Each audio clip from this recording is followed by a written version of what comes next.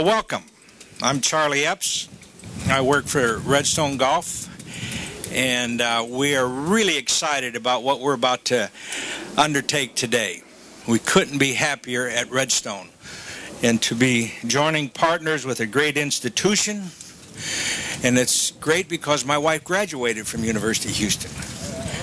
Go Cougars. See? So we have a little ceremony here that we want to really tell everybody about what this is all about.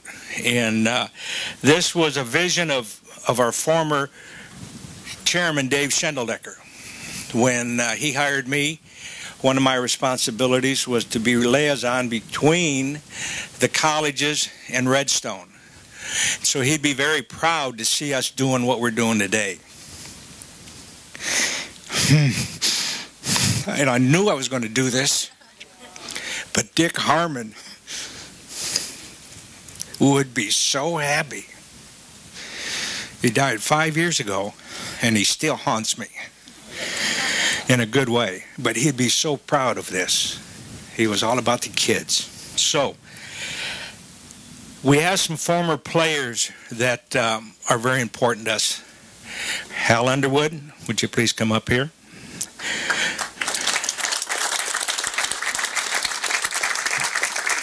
Paul Marchand,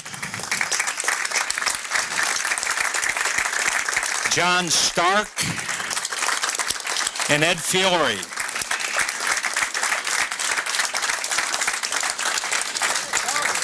Hal Underwood was part of 2 national championships, 1966, 1967, and runner-up in 1968. Won 11 collegiate tournaments under Dave Williams. Paul Marchand, the only graduate. No. Him and Jim Nance. But he was a great, great player and loved Dave Williams. And then next to him is John Stark and Ed Fiore. They were on the team that won the 1977 national championship. And I'm really proud to have them here. I'm going to ask them to do something very special. And I want you all to put one of these on. Pass them out right now. And because today is all about the winning attitude. And that's what Dave Williams was all about, winning.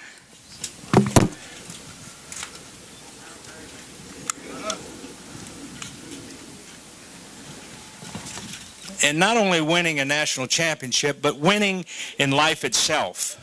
And Dave Williams was a type of man that was that concerned about all of his players. We have the beautiful Mrs. Williams here today. Your husband was just a wonderful, wonderful person. I got to know him right here in 1974 at the old El Dorado Golf Course, which is now the Members Golf Course. And I met him on the 8th hole. It was a par 3. And I hit a shot. I knocked it about 3 feet, and he looked at me. He says, "Son, do you have any eligibility left?" He was always recruiting, wasn't he, Paul? And he recruited all over the country, all over the world. Fred Couples from Seattle, Nick Faldo from England, just on and on and on. And it all happened here. And we're going to get some more information about the great coach. But, it was just about winning. And that's what Redstone is all about, winning. And that's what the University of Houston is all about, winning. And in a very short time, the new athletic director, Mac Rhodes, has really turned all the programs around. For the first time in 2009, 2010, the first conference university to win the crowns in football, basketball, and baseball. How about that? How about that for a round of applause?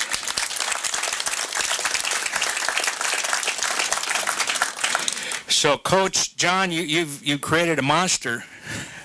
You're going to have to put out here. But right now, I just want to introduce the athletic director at the University of Houston, Mac Rhodes, and he will give us a little information about what his visions are. Mac? Charlie, thank you. Let's give a round of applause for those pants that Charlie's wearing today. Those are. I already told him I needed a pair. But what a great day, and thank you everyone for being here and helping us to celebrate what I think is a day that's been a long time coming. This golf program is by far the best in the entire country, and that was because of one man, and that was Dave Williams.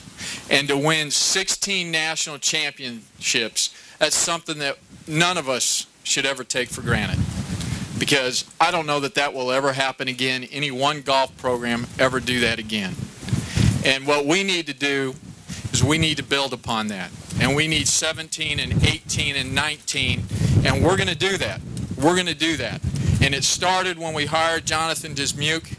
He's doing a great job, and this facility will certainly help us achieve those goals. And there's no other person that is more deserving than to have this facility named after him than Dave Williams. And it's an honor to be an athletic director where Dave Williams served as head coach. Mrs. Williams, thank you for being here. Peggy, thank you for being here. Debbie, thank you. And Joel, thank you very much. Let's give the Williams family a round of applause.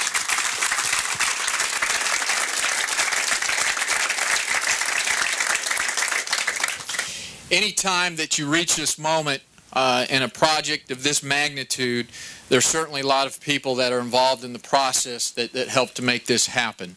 And it's important that we recognize those people and thank them, because without them, we wouldn't be standing here.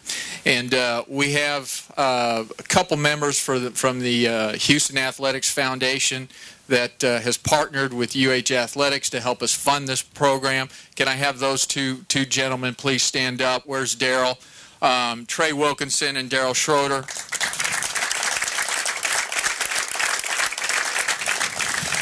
Daryl is also the president and CEO of Lone Star Construction and will be doing the construction on the facility. We have two people with the university that, believe me, without them and the contracts and everything that goes along, again, we couldn't have gotten to this day. And I would love for our Vice Chancellor and Vice President for Legal Affairs and Donna Cornell and Kristen Gibson to please stand. Please.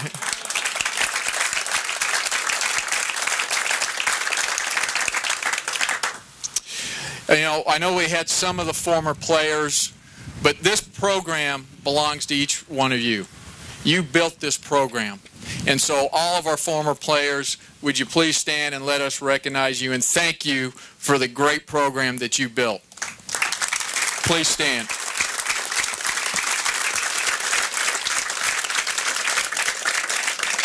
And we've already checked with compliance to see if any of you have any eligibility left. So, the Redstone folks, again, when you think about partnering, you want to partner with a champion, and I think the University of Houston, we've been able to do that. The Redstone folks have been just first class. What better facility that we could call home to the University of Houston golf program, and we're so fortunate and blessed that we could partner with them.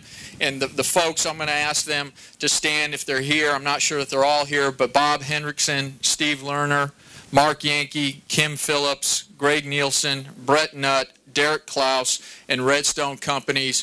Thank you all very, very much.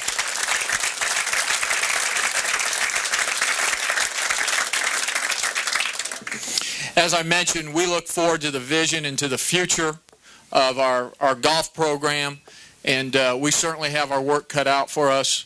But again, we're so honored that we could recognize Coach Williams in this manner. And I promise you, Mrs. Williams, we're going to fight, scratch, claw to win that 17th national championship, all right? And the person that's going to lead that way is a gentleman by the name of Jonathan Dismuke, our head coach. I'm going to ask Jonathan to come on up here in just a couple seconds. But Jonathan just completed. He's pretty good at listening to directions, so. But Jonathan just completed his second year, and he was actually my first hire here as athletic director, so I told him he better not screw it up. But and he hasn't. He's taken the golf program in just a very short time to new levels. We finished fourth in Conference USA, the best finish since 2003.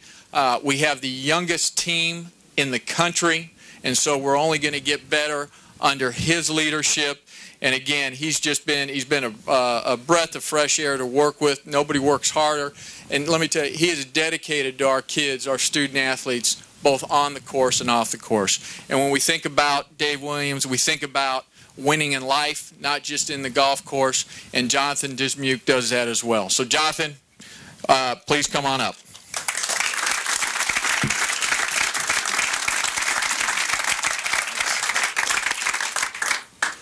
Well, if you can't tell, I'm pretty eager to get this facility built. I would like to reiterate the fact that this facility is taking a lot of people's hard work to make happen, and everybody that Mac mentioned, somebody that nobody thinks anything about having a lot to do with this facility is a guy named Duran Meeks. Without him and I's brainstorming and putting some thoughts to paper, this facility might not be taking place. So Duran, I want to thank you for your friendship and thank you for your passion, and he's going to be a tremendous golf instructor here. And I was talking with a coach kind of a little further west of here in Austin. He was saying, I'm glad you guys are building this facility and catching up to to what's going on in the NCAA golf, and I thought for a second that it's not our job to catch up. It's our job. Dave Williams was a trendsetter, and that's what the business we're getting into right now is trend setting. The technology we're going to have in this facility, the athletes we're going to be able to recruit worldwide, again, will allow this program to be one of the most successful in the nation. And I can't thank everyone enough. I can't, part of me taking this job, I knew I had a huge responsibility. One, I wanted to educate people in the Houston area and the country about what the University of Houston has accomplished as a golf program, because people need to know that. I'm a history buff, and without me going and finding it on my own, the information is not really readily accessible. This facility will showcase that, and I'm so excited about continuing the legacy that you guys started. I'm very, very sensitive towards that, and I assure you that I'm your biggest ambassador. And Dave Williams, in my mind, should be regarded as in the same regards as John Wooden or Joe Paterno or anybody else. The success he had, 16 national championships. I've been fortunate enough to be part of one. And when you look back on it and you see everything that goes into it and the things that have to go right in order for you to even have an opportunity to have that chance the last day is unbelievable. And to win 16 is shocking. And I can't thank you guys enough for what you've accomplished, the groundwork that you guys have laid that give me this opportunity, and the challenge that's ahead. I assure you, I appreciate that opportunity. And I'd like to introduce Joel Williams to talk a little bit about his father and what this facility means to the Williams family.